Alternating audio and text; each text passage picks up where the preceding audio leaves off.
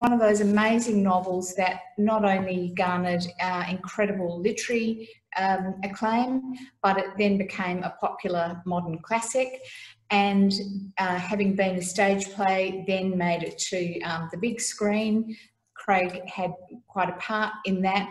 And it just, at the time, 11 years ago, it just was one of those novels that took up all the air, but in the best possible way.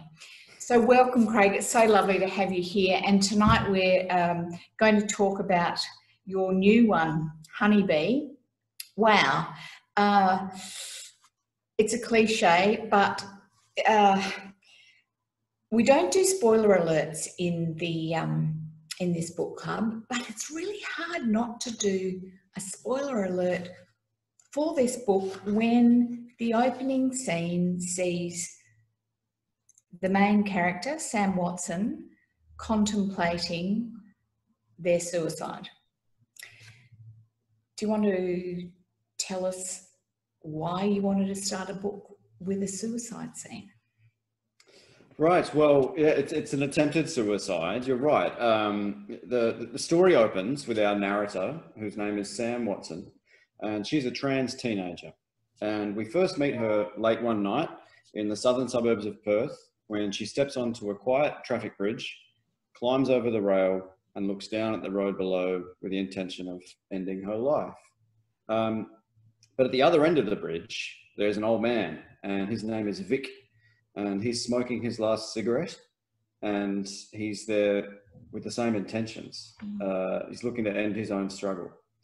But the two see each other across the void, and, you know, that changes their fates.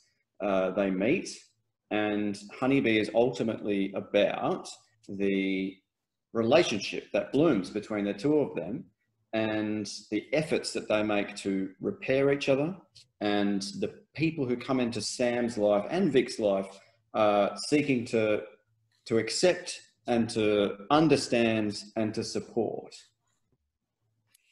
Yeah, it's a really, we read that opening scene as a family around the COVID dinner table, and it was just so powerful, but also really hopeful as soon as Vic comes into the scene, and you know you're a consummate novelist, and you've taken us over the edge, and now at the end of the first page you're going to start to bring us back up. Sam is a really, again, like all the characters in your books, such a raw, honest, young character. I'm interested why you choose to write your characters at such a young age. Yeah, it's an interesting question. I'm not sure why I'm so drawn to characters who are on the precipice of adolescence or in those teenage years. Part of me suspects that it might be that, for me at least, I think the best novels exhibit change. And without question, those years are often periods of transition for all of us. You know, things are so definitive. We're working out who we are, what our identities are going to be, where we fit into the world and why. It's a period of great upheaval. It's very dramatic. Everything's happening for the first time. Events are amplified and exaggerated and tend to be more or less kind of dramatic. And so it's quite an interesting time for a novelist to try to capture. And beyond that as well, I think it also, by virtue of the fact that I think when we're in our teenage years, we're looking at the world through very fresh eyes. We're appreciating what it is for the first time, outside the protective bubble, that protective sphere of childhood. And so it can often be an interesting lens through which to examine and interrogate our cultural landscape. So I think it's interesting to use a voice like Sam's or Charlie Buckton's and Jasper Jones to elucidate and explore who we are and where we're at. But for Sam in particular, I think, I feel as though I was given Sam's character by virtue of the fact that Honeybee stems from a real event. The genesis, the provenance of Honeybee owes to the fact that a few years ago now, my brother was picking up my sister-in-law from the airport here in Western Australia, and he was driving her home to Fremantle. And as they crossed the Canning Highway overpass, through the corner of his eye, he saw a young person who was standing on the wrong side of the rails, and they were precariously poised. And so he pulled over immediately, and he called the police. While my sister-in-law, whose name is Sam, she got out of the car and she approached this young person. And after he spoke to the police, my brother contacted me, and I was at home and I was working at the office, and I felt immediately connected and heartbroken and worried. And my brother continued to give me updates.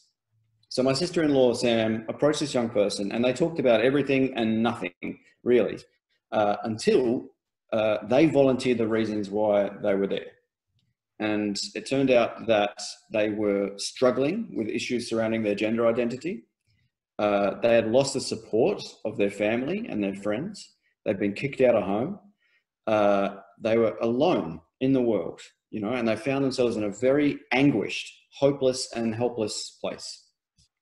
And so the police turned up soon after, and they were quite brusque. They were very businesslike. They grabbed this young person, dragged them over the rail, and deposited them in the back of an ambulance. And my sister-in-law was kind of dismissed. You know, she wasn't required to give a statement. That was it. She just drifted away from the scene, and they drove away.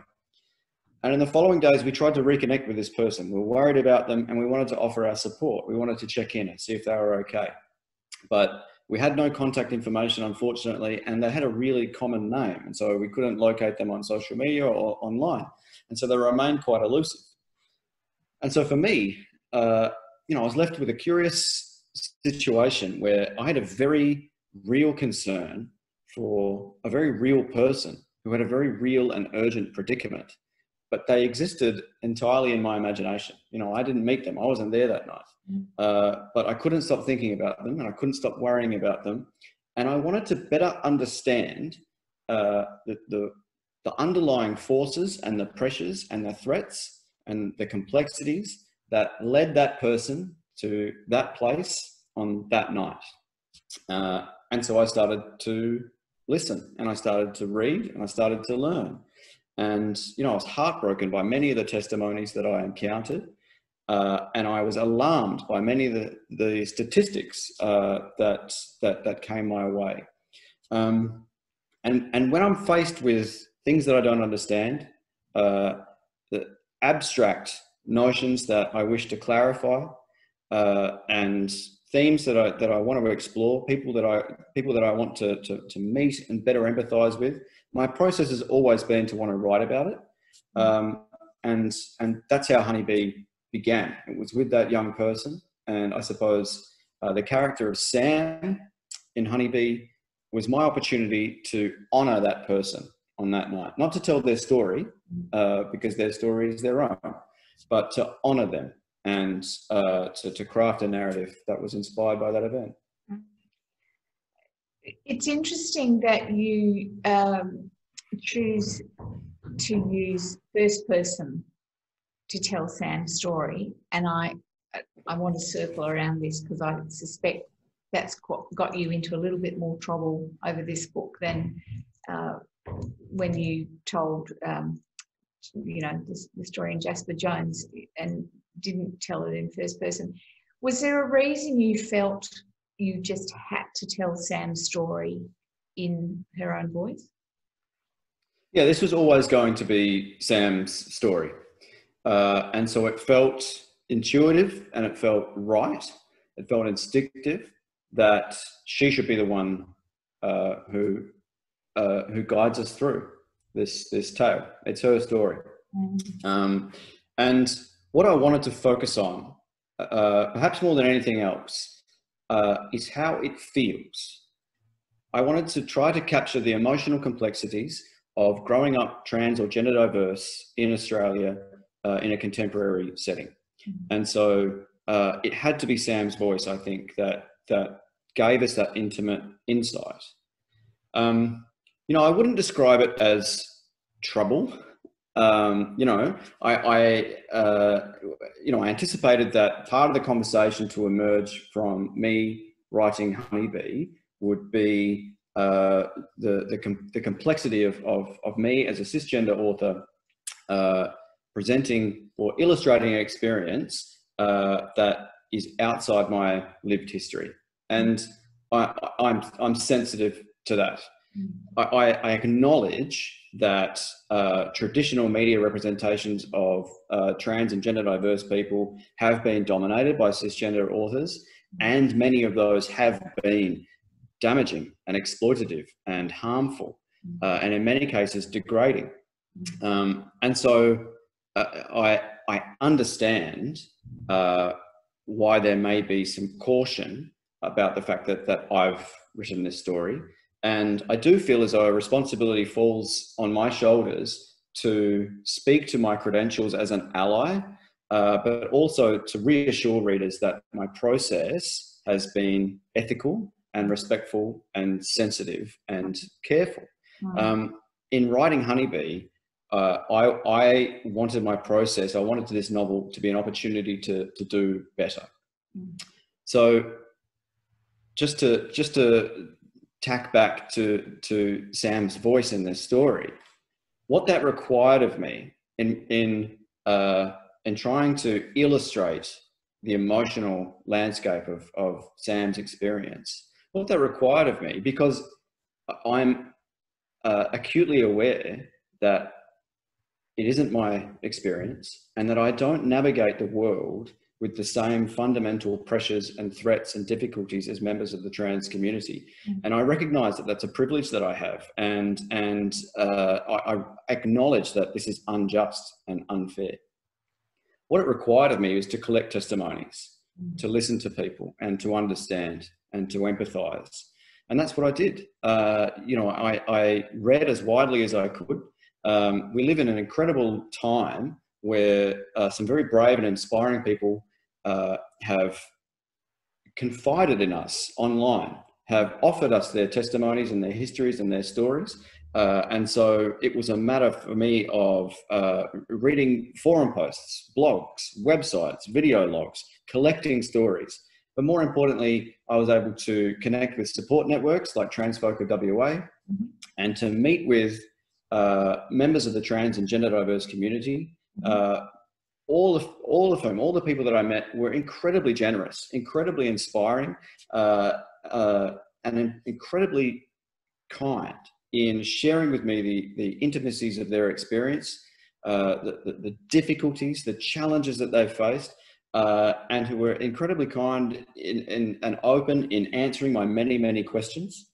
And so it was this chorus of voices that built Sam Watson and imbued her character with authenticity. I couldn't have written Honeybee without that collaboration, without the contribution of those people.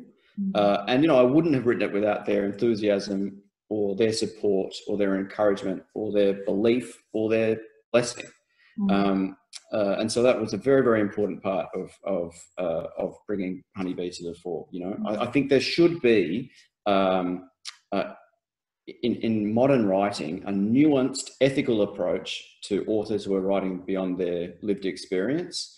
And I think what underpins that is the intention of an author, the process by which they undertake a piece of fiction, and the execution, ultimately, you know, and also a recognition of privilege and the works that have come before, and some of the issues that have arisen from those that may have been problematic in those communities. And I wanted to, in talking to my sort of Young Peeps Council and running Honeybee by them and saying, well, you know, what is your spin on Craig Silvey writing this story, Sam's story, from a cisgender, you know, heterosexual, middle-aged, well, younger than middle-aged perspective. And I was really really fascinated. One of the young people I spoke to, who's in very active in the queer community, said, you know, if Craig had written, or if Craig had been an actor playing a trans part, that's absolutely not on.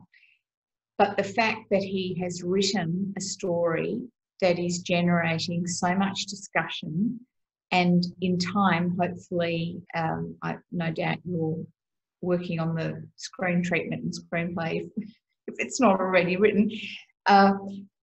His point was that you're actually opening up space, opening the crack for more trans authors, actors, creators to step off the margins and onto centre stage so that we can hear those stories. And for him, it wasn't an other voices issue, which I thought was an interesting spin. I'd never thought about it like that.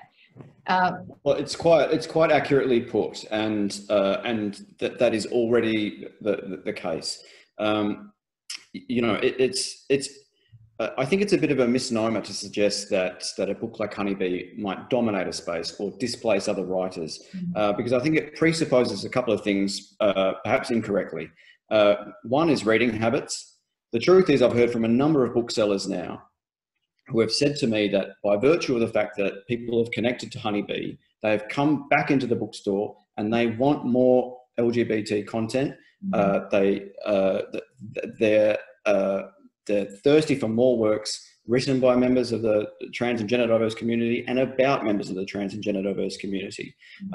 It also satisfies publishers that there is an appetite for these stories. And publishing is, you know, it's trend-based. It is a business. And so if publishers are satisfied that there is an audience for these stories, then we're going to see more resources poured towards it and more people come towards these stories.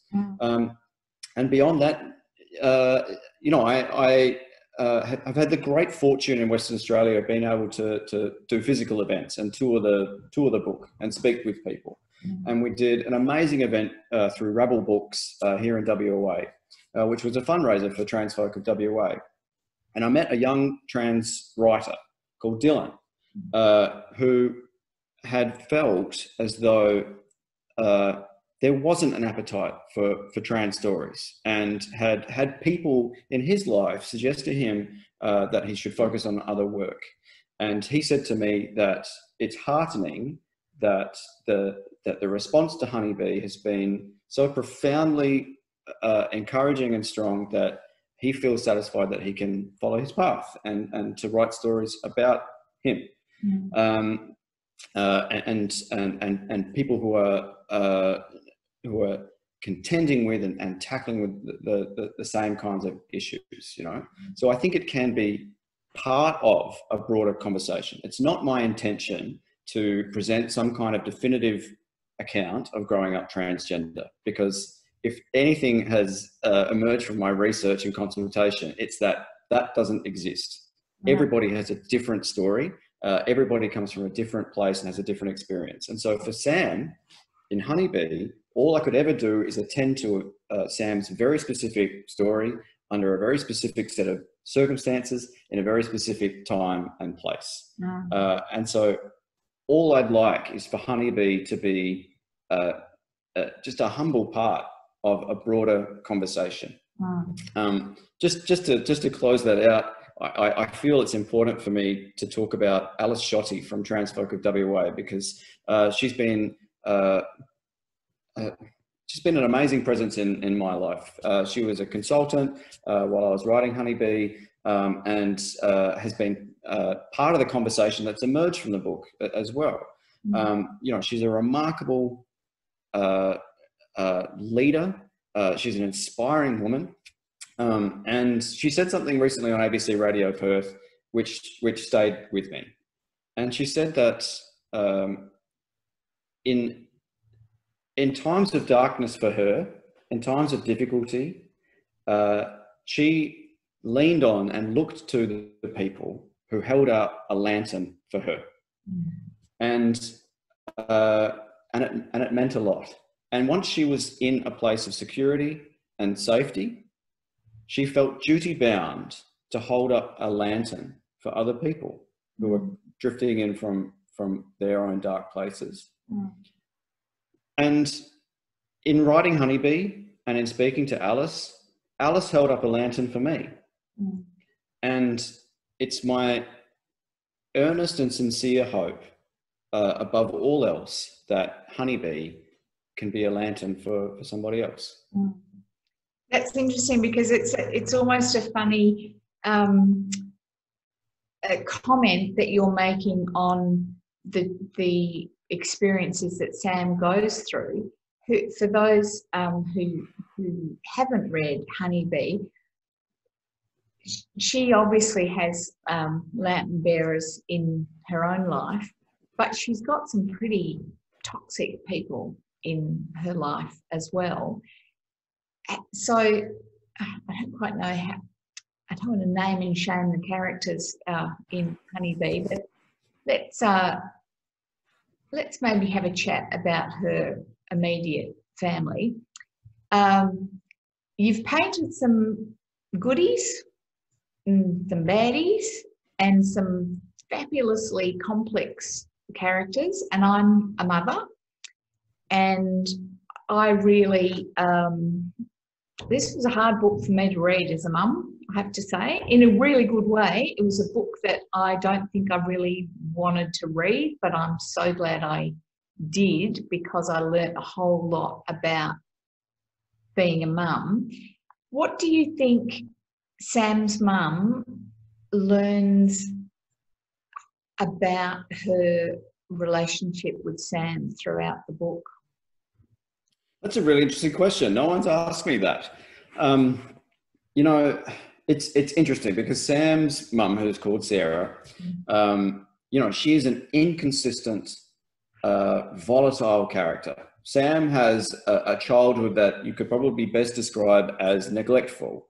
You know, it's insecure in the sense that they're moving from apartment to apartment. There's financial difficulties. She's inconsistent, Sarah, with her love for Sam. She smothers Sam with love and overwhelms her with it, and then retracts it, and then vanishes, quite literally, leaving Sam alone and isolated for great tracts of time. And for kids, this is very confusing. And they'll often blame themselves. You know, they wonder what they've done wrong. And it's, you know, to have that kind of inconsistency in your life, it leads to self-doubt and self-loathing. But what it also does, I think, for Sam at least, is generate this kind of toxic loyalty. Sam's early life is reduced down to this orbit that she has around this woman who is just quite inconsistent. And so that imbues their relationship so much. It's borderline an abusive relationship, really. And so a huge thread that runs through Honeybee is Sam recognizing that this relationship that she has with her mother is not healthy, it's not sustainable, and it's ultimately not good for her. And she's afforded this perspective by virtue of the fact that she removes herself from that orbit, and she's invited into the world of people who are much more stable, much more secure, people like Vic, people like the Mima Doomas, you know, Aggie and her family, people like Peter, and ultimately she, you know, undergoes counselling and meets someone who's, you know, very straightforward and very sensible. And so by virtue of all these blooming relationships, she understands, you know, where the difficulties lie, and where she's been largely betrayed in her life, and that it's not her fault. No. Now, your question was whether or not Sarah has a similar moment of clarity, and the sad truth is, I'm not sure that she does.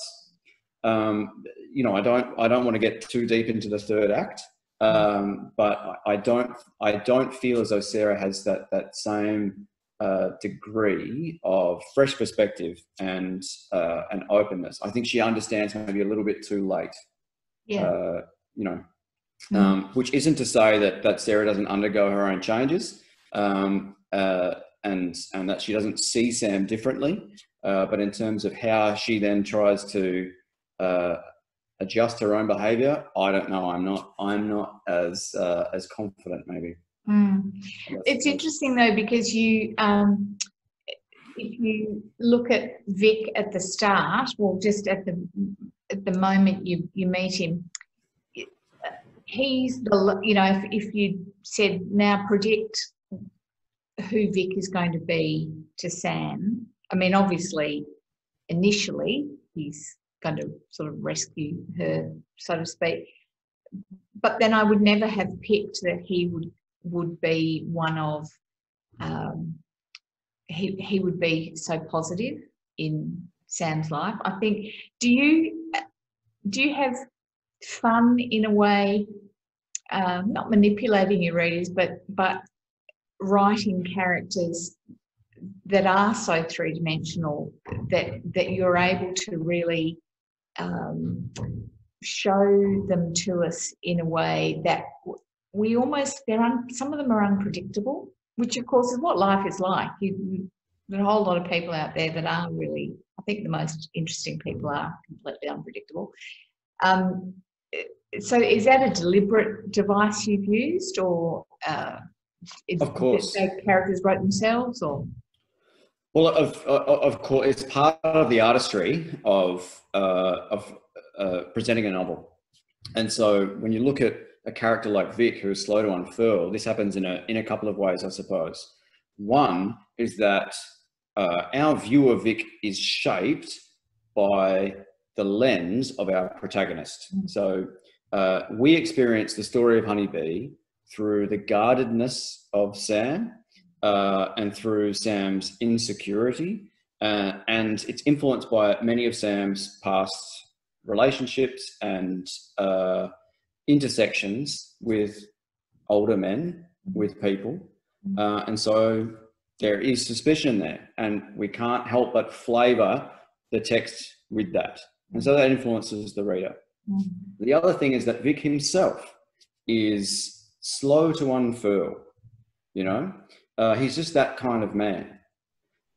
It's interesting because in Honeybee, masculinity is seen as a threat for Sam. Yeah. It's something to be feared.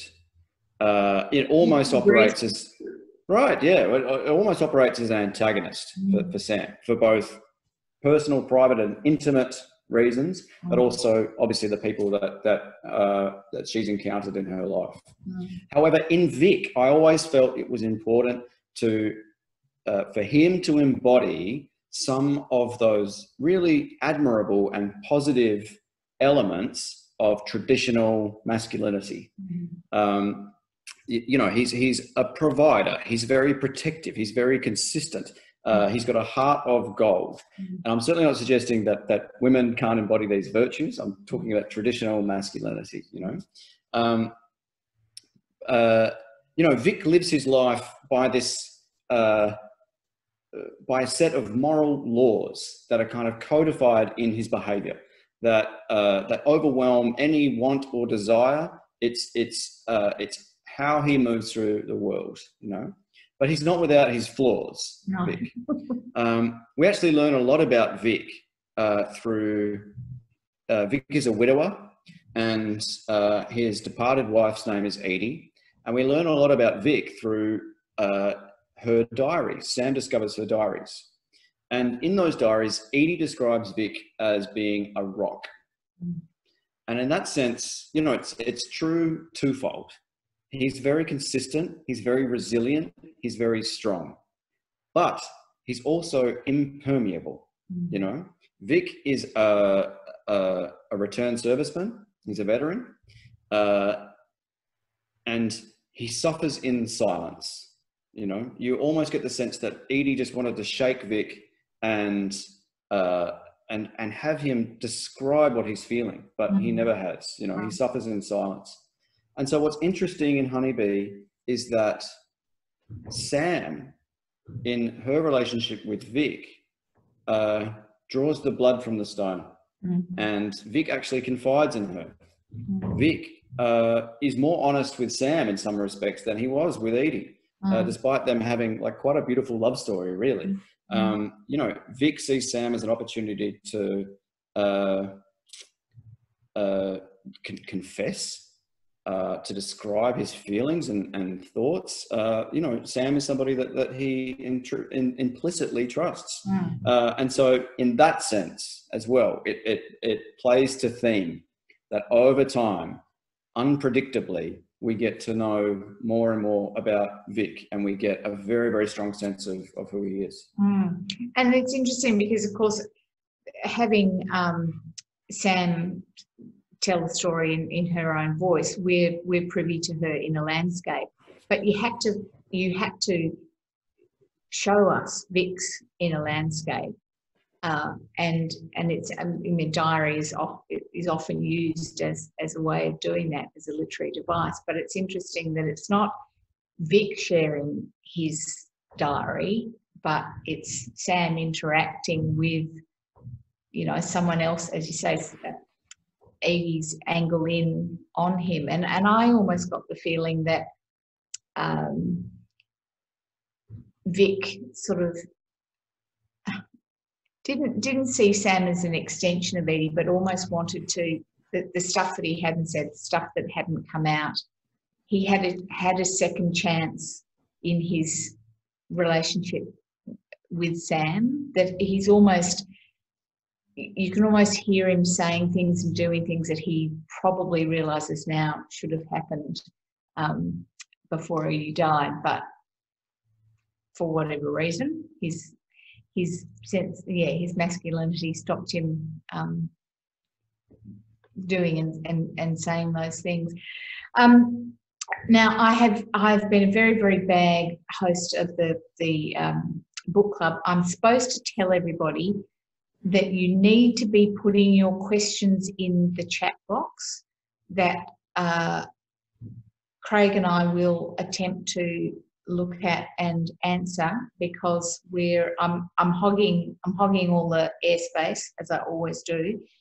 And I know lots of you who've read Craig's book or want to read Craig's book want to ask questions. And here's the first question that's come in. Vic sounds like someone that Craig knows. Well, I certainly feel like I know his character. Look, as is often the case when you're presenting a novel, a writer will blend together aspects of their history, people that they've met, things that they've read, elements of life that they've absorbed, plus a healthy dose of imagination to sculpt someone that feels new. So, you know, I've known returned servicemen. You know, I've known veterans. I've, you know, obviously encountered men like Vic, or certainly who share aspects of Vic. However, you know, Vic is very much his own man. It's interesting to me, by virtue of the fact that now I've had opportunities to meet people who have read Honeybee, the amount of people who, you know, misty-eyed have told me that they have had Vics in their life, that they have Vics in their life, and how much they mean to them. You know, an older mentor, someone who's very secure and consistent and safe, who they can tether themselves to. But look, there are elements of my life that bleed into stories. So, for example, Sam goes to stay with Vic, and where Sam stays is in Vic and Edie's marital bedroom, because when Edie dies, Vic closes the door and he never goes back in to that bedroom. He goes and sleeps in a separate room entirely. And inside that room is almost like a museum of their love and their life, and that's where Sam stays. And the truth is that after my grandmother died, my grandfather did the same thing. He just closed that door, and for the rest of his life, he slept in a sleep out the back. And, you know, he wasn't an effusive man emotionally, my grandfather. And so that gesture always felt very profound to me. It was very loaded emotionally. You know, it was the strongest indication that I'd ever had of the depth of feeling that he had for her. And so it always rung very loud for me. And so to adopt that and give that gesture to Vic is it's profound for me. You know, it's intimate, it's very personal. So these are the sorts of things that a novelist will borrow, will take from and imbue into their text. And it's interesting that we, you know, Sam being such a chronologically young character, but she could so easily shut off her true self and lock it away. And I think there are probably a lot of people in previous generations, maybe they are now, there are people now who it's too painful to confront their true self, and she has the absolute courage. And I think this is, I consider myself to be a queer ally, and I just feel people who mainstream society considers to be on the margins or outsiders, they are gutsy because they're prepared to go to places because life makes them go to places that a whole bunch of us don't ever have the courage to do. Do you think that Sam is the most courageous character in the book? Without a doubt. Without a doubt. Yeah. I mean, I'd held this view before. I'd consulted closely with people in the trans and gender diverse community, but there's no question that I have nothing but admiration for the resilience and the strength and the will and determination of members of the trans and gender diverse community. You know, it's quite inspiring. And what I wanted to focus on in Honeybee, more than anything else, is in thinking about where that story came from and that person on that bridge on that night was how would they make it out? How does that person find a pathway towards optimism and hope? And it seemed to me that to be part of that journey is the importance of understanding and acceptance and support and love. And I think that's ultimately what the story of Honeybee offers us a glimpse of.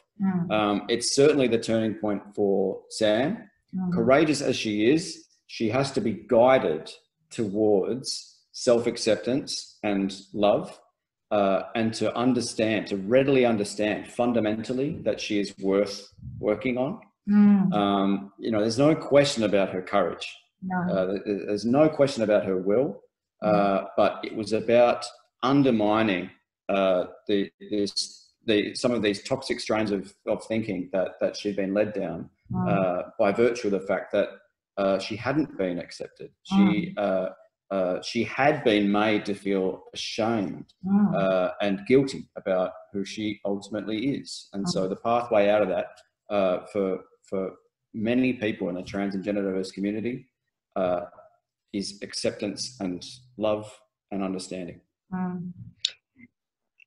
Often I imagine people come up to you in sort of live situations and will tell you which characters they relate to. You know, they might see themselves as being Sam or as Sam's mum, whatever. Does anyone ever come up to you and tell you that they're Steve? No, not really. Rarely do I see people like Steve at literary events, to be honest with you. Well, true, yes. Yeah. I mean, the truth is... Maybe if they went to more literary events, they wouldn't be such Steve-like people. Well, that's right. I mean, for somebody like Steve, fundamentally lacks empathy and understanding, and a recognition of the complexity and sophistication of, uh, of what it's like to be somebody like Sam. They have very rigid binary notions of masculinity and femininity, and anything that falls outside of that is something to be distrusted and lampooned. You know, and these sorts of toxic notions are quite common. It's abuse, really. It's abuse that you're describing, that you obviously leave it open for the reader to read between the lines. But yeah, it's of course, yeah, that's right. And so, you know, to my mind, you know, the most empathetic people that you'll encounter are readers, because it's what we're doing when we unburden ourselves and make ourselves vulnerable and give ourselves over to a narrative. We put our preconceptions aside and we give ourselves to a story. And it can't help but change us and enrich us. And that's what we're doing time and time again. And it makes us more empathetic people. We more readily understand what the world is like for other people. And we more readily understand our own place within it, and to suspend our judgment and to be open to things. You know, I think it's a really important practice to invite other characters into our psyche and to live as them intimately and feel what it is to navigate the world as somebody else. It's a very important thing to do. And unfortunately, it's quite rare for somebody like Steve to undergo a process like that. Maybe you need to start speaking to more groups of Steve-like people. Now, some fabulous questions coming in. Great. Let me have a look and see. Jackie D wants to say, I just wanted to say thank you, Craig. Both Jasper Jones and Honeybee are up there with the very best books I've read. Terrific stories with brilliant characters who are often flawed but incredibly redeemable. Thank you, Jackie. Appreciate that's that. More of a, that didn't start with a what, when, where, or why, but I'm happy to read that one out. Yeah, that's fine. Yeah. I love this question from Kate Folds. Could there be a sequel? Will Sarah evolve through Sam's experiences? Yeah, it's an interesting question. Right at the moment, I'm in talks with producers about the prospect of either a film adaptation, or it's looking increasingly likely that that a high-end series drama might emerge from Honeybee. So in that case, I would be leaning towards maybe, you know, if viewership and financing permitted, that we might head into Season 2. Further seasons of Honeybee. Yeah, absolutely. And in that case, I think following Sarah's story, following Sam's story, Honeybee's story will be important. Yeah, I see great potential, yeah, for further telling of the story. I think it's possible. And I'm interested that you say that. I'm so pleased to hear that the possibility of Honeybee being a series, because I remember when Jasper Jones came out, and I thought,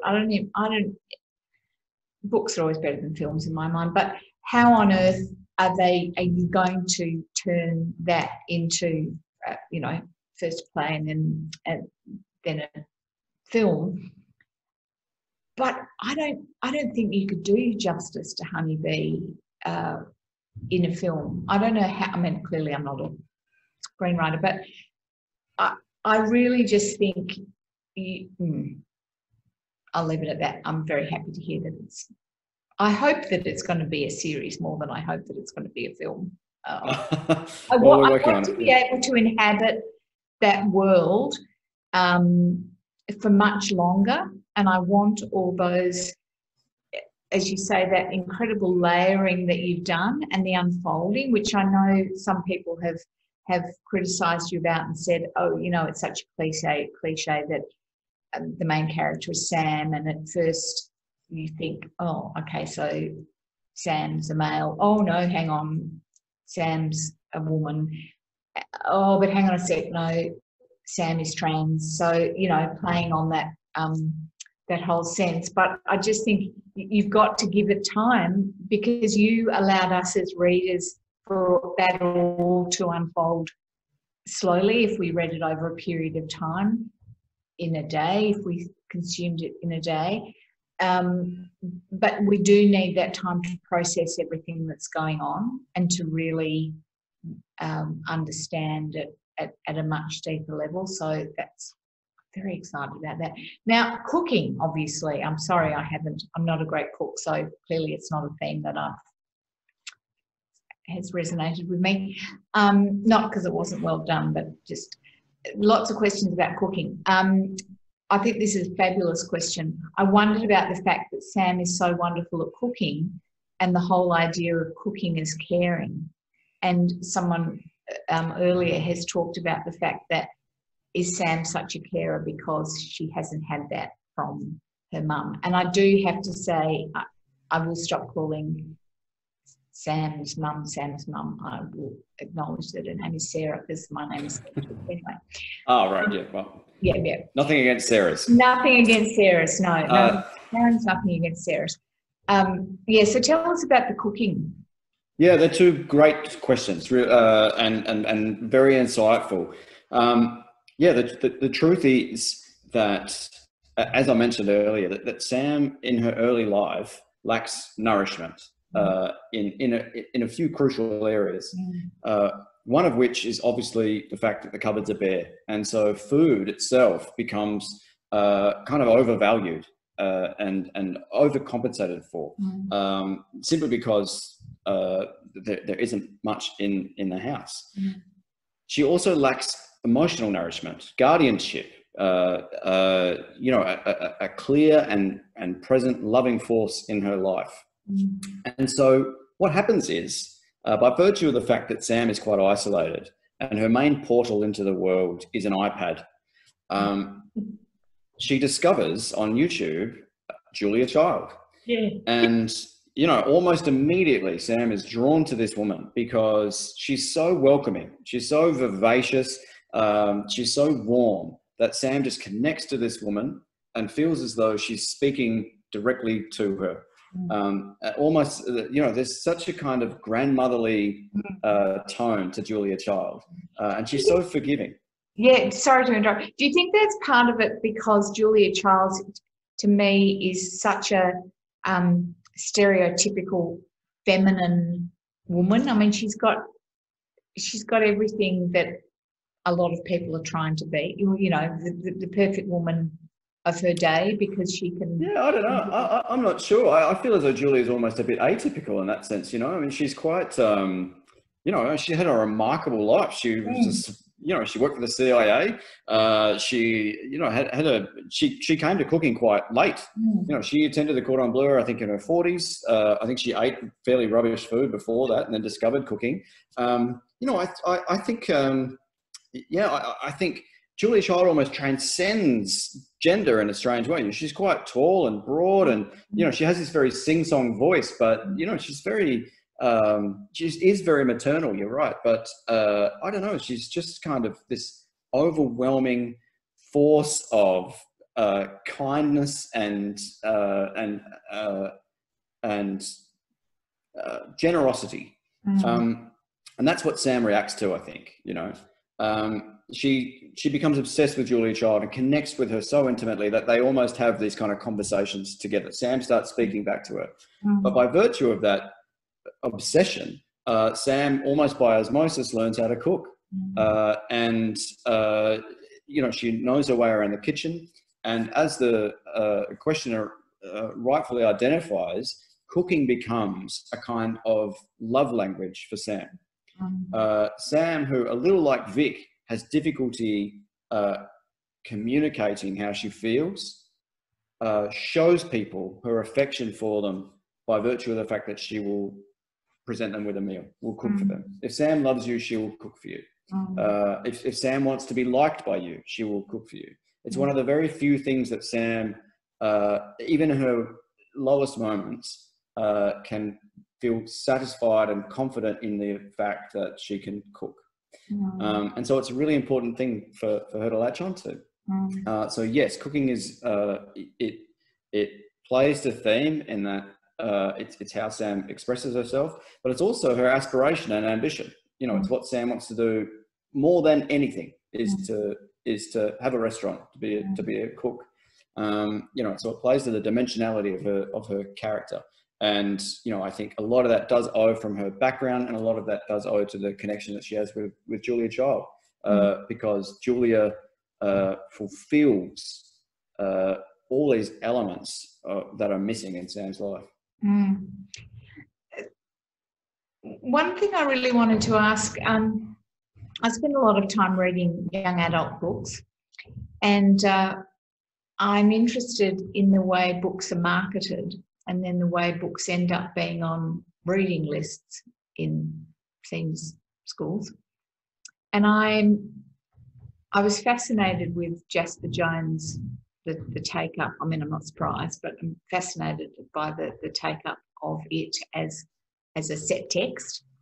And, you know, so many people have grown up with it. And I was talking to a very dear colleague of mine, Cecile Shanahan, who's very involved in the Bendigo Writers Festival. And she was talking about the fact that readers who probably studied Jasper Jones as high school students are now at the age, a generation down, of perhaps being parents themselves, not with children Sam's age, but so now you've sort of almost moved on to some different issues for that readership. Do you find when you're talking to people now, readers talk to you about the influence you had on their lives when they were younger readers, and then you're speaking to them down the track? Yeah, you're making me feel quite old, Sarah. Sorry. Yeah, that's, yeah, it's quite amazing. I mean, I think for me at least, I can't speak for everybody, but the books that we read in our formative years, we tend to really treasure. They go a long way towards shaping who we are and what our values are, and how we look at the world. And so it's a really critical time for us to be open and to have our ideas shaped.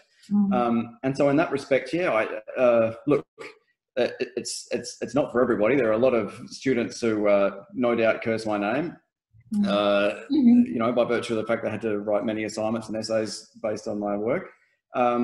But you know, it's an interesting thing. It's a really privileged place for an author to occupy in somebody's life, to have written a novel that they've identified, that a younger person has identified with, and has helped shape their life.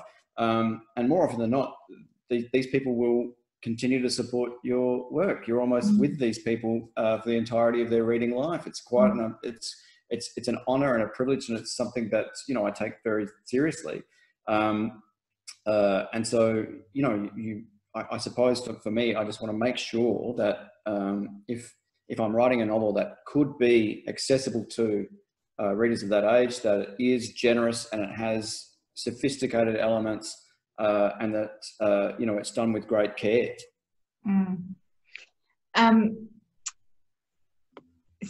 Wendy Holland has said, "Great story, Craig. Well done. I'm really enjoying your presentation too. Melbourne Theatre Company's production of Jasper Jones was astoundingly good, and the book is one of my favourites. We've talked about Honeybee being a film, but we haven't talked about how it would play out as a theatre production. Would you have to do it in parts, like Harry Potter and the Cursed Child?" Yeah, look, I mean, I have learned to leave theatre to the thespians. It's really not, you know, I'm endlessly fascinated by how things are brought to life on stage. And I've had the great honour of having, you know, 5 or 6 separate theatre companies bring Kate Mulvaney's script to life in separate productions. Quite incredible. And I'm endlessly fascinated and endlessly impressed of how each director, how each company, how each cast member can bring something new to life on the stage out of that script. It's been quite fascinating. So look, I'm quite bullish about the opportunities for Honeybee to hit the stage. I think it'll be a fascinating creative challenge for whoever it is who writes that stage play. It certainly won't be me. I've dipped my toes into the world of theatre, and it's just not it's just not a language that I can speak readily. I've really enjoyed working in film, and I find writing screenplays to be a bit second nature for me. I adore cinema, and I really love writing scripts. But theatre, it's just one of those aspects of adaptation where I just need to step back, still remain as a consultative voice, but ultimately just delight in what the expertise of the people involved can bring to the fore. But yeah, we'll see. The better the trajectory of the book, the better chances that we have of a stage production, I suppose. So I'm ever hopeful. And I can imagine a book like Honeybee, which is so multifaceted and did risk, I have to say, becoming an issues book. How many issues can Craig Silvey stuff into there? But luckily, I, in my humble opinion, well and truly pulled it off. But I imagine you could have the most amazing suite of a season of plays of Honeybee told through different voices, because I would love to hear some of the inner landscapes of those characters, tell for them what was going on in their relationship with Sam. I think that would be an interesting. Yeah, that's the interesting thing about adaptation. And certainly what really excited me about the prospect of writing Jasper Jones for screen, for example, is that you pull yourself out of that singular, narrow protagonist voice, and you can actually imbue characters with extra dimension. So in Honeybee, for example, when writing the screen adaptation, it will be about presenting Vic as he truly is, not Vic as Sam sees him. It will be Vic in his unvarnished form, and we'll be able to break away and have scenes and have him speak for himself, and to have audiences make up their own minds. Also the case with antagonists, characters like Steve and his friends. That's the exciting thing about adaptation. You can build on a story and paint a different world. Well, there are some canine lovers out there that want to go down the dog park line of questioning, and the questions are absolutely fabulous. But I'm going to be a very bossy host now, and I'm going to say, please keep the conversation going about Craig's books, about Honeybee. We have a wonderful chat group, Bendigo Writers Festival chat group, that you can join. You just hop onto the website and take part in it, and you can go on discussing this book all you like, because we've only just scraped the surface. And Craig, it has been my absolute fangirl pleasure to talk to you about this really amazing book, and I wish it all the success, and I hope someday soon we get to see you over on this side of Australia, because you are a treasure. Thank you so much for joining us. Thank you, Sarah. I really appreciate that. And yes, I'd be delighted to head across to Bendigo and be part of the festival and meet everybody. It'd be wonderful to see everybody's faces and to connect in person. Really look forward to that.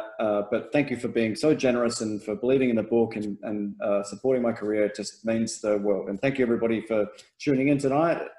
Really appreciate it.